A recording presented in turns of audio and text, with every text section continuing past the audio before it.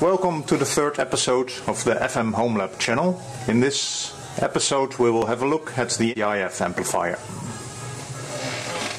This is the circuit diagram for the IF amplifier.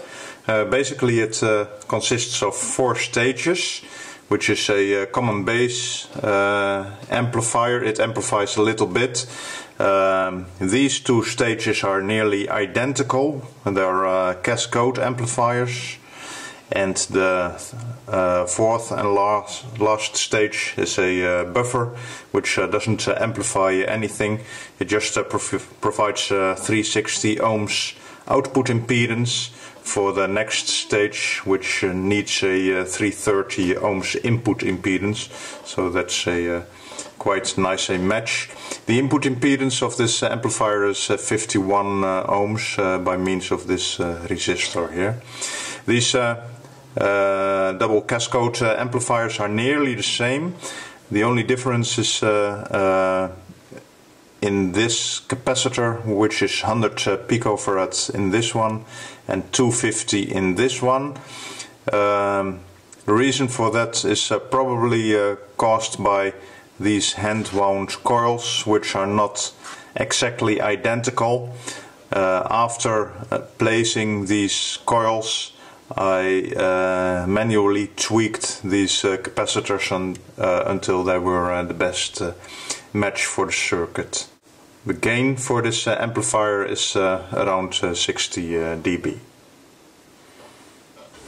This is the circuit I've been using as the intermediate amplifier.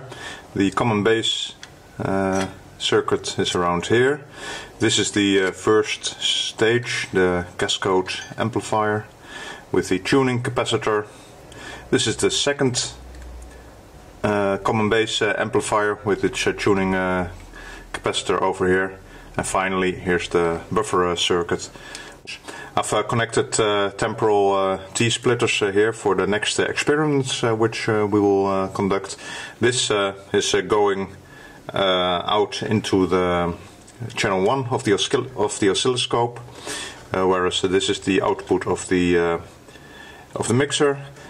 Over to the right here we've got the connection to channel 2 of the oscilloscope, and this one is going out to the FM discriminator.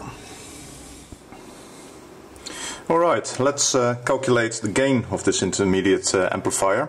I've got the scope set up for channel 1 to be on the input, channel 2 to be on the output of the intermediate frequency amplifier, and what we're seeing now is the output of the amplifier. The spectrum centered at 10.7 MHz with 100 kHz per division. 100 kHz per division. What we see here is the signal of the FM modulated signal coming in. Here are some strange products coming out of the mixer. I think this certainly is of the mixer. I will discuss it in the next video. This is, as told, this is the input signal. I will change over to the output signal now. This is much higher, of course.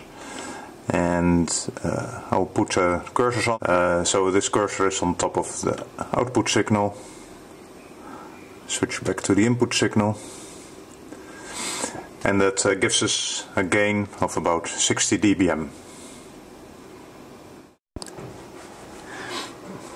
I have set up the signal generator now to perform a sweep. It's not running yet. First I will run it by hand.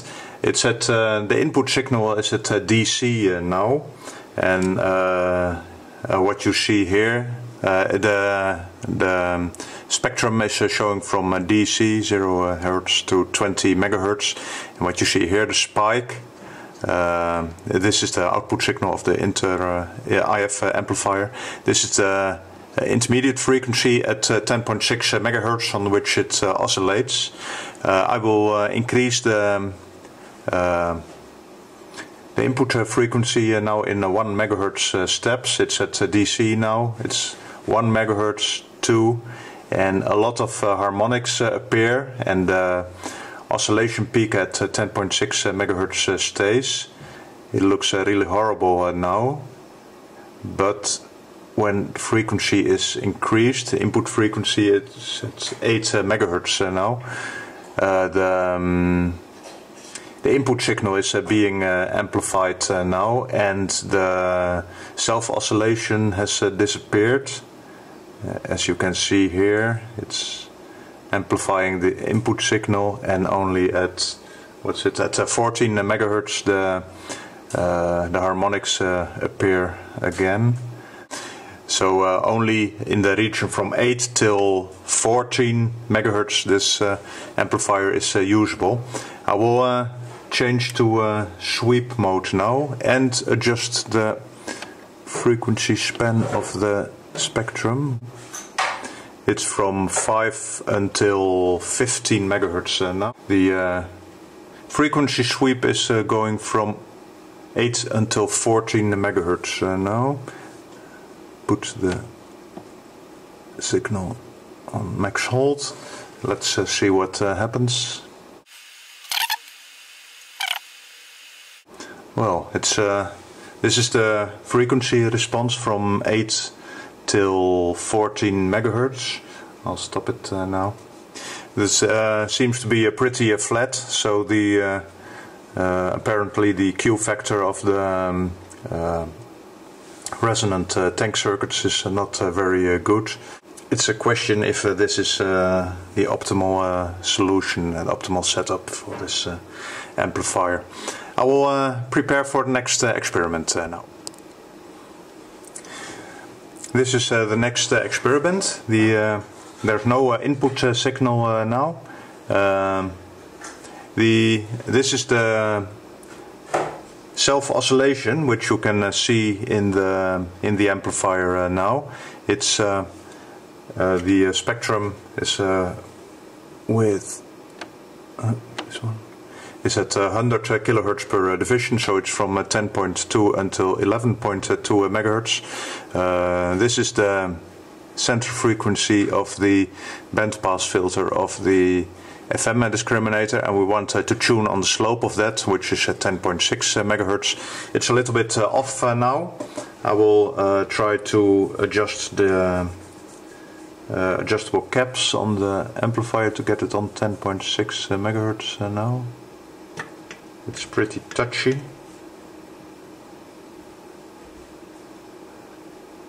You see, I cannot really get it onto it now.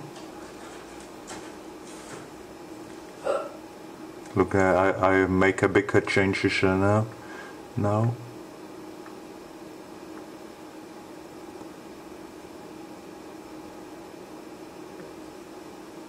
Well, this should be it, more or less.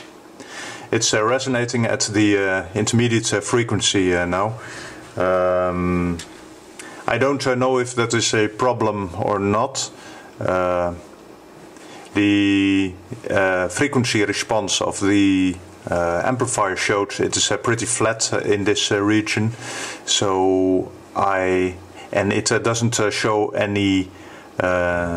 If the input frequency is about not too far away from the 10 megahertz, in between 8 and 14 megahertz, it only shows the amplified peak of the input signal, so I don't really know if it is important to tune it exactly at 10.6 megahertz.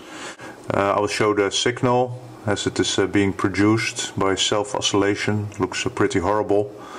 There's quite a few harmonics in it, of course. Okay, I prepared for the next experiment. As a recap, this is the signal, an audio signal, FM audio signal, as you can hear.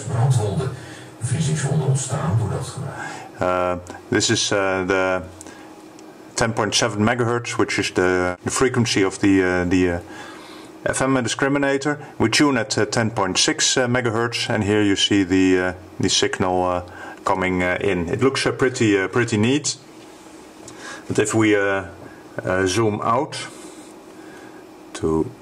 we're at 100 kilohertz per division, and now we go to 2 megahertz. We see the entire output of the IF amplifier.